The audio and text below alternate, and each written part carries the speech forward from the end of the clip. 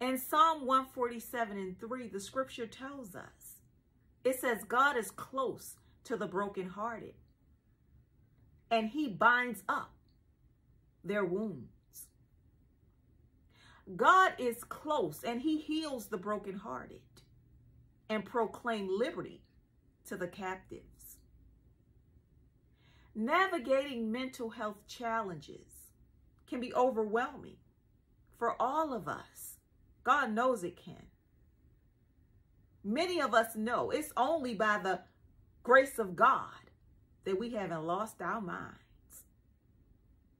My goodness. But God promised that he would never leave nor forsake us. He said he would be a refuge, especially during the most difficult times of our life. Listen, whether you're facing bad news, whether you're facing health problems, or even relationship struggles, God promised that he would be right by your side. And God is a man that cannot lie. He shall not lie. If God said it, you can believe it.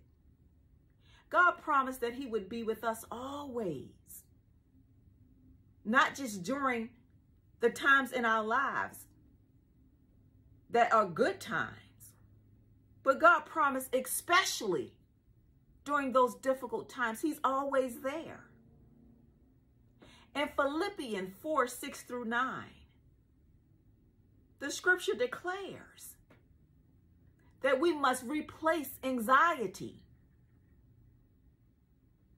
with prayer and thanksgiving.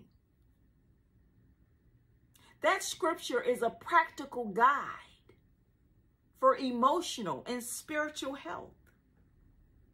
God promised that if we align our will with his, he will give us the peace that surpasses our complete understanding.